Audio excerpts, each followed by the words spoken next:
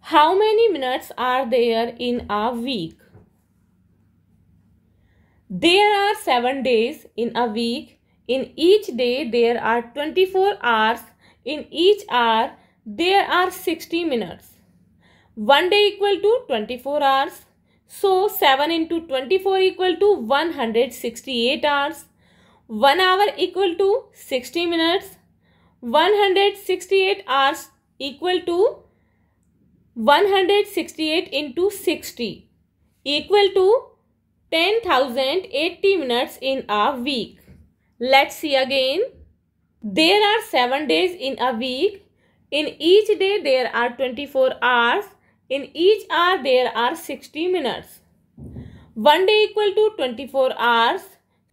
So 7 into 24 equal to 168 hours. 1 hour equal to 60 minutes. 168 hours equal to 168 into 60 equal to 10,080 minutes in a week.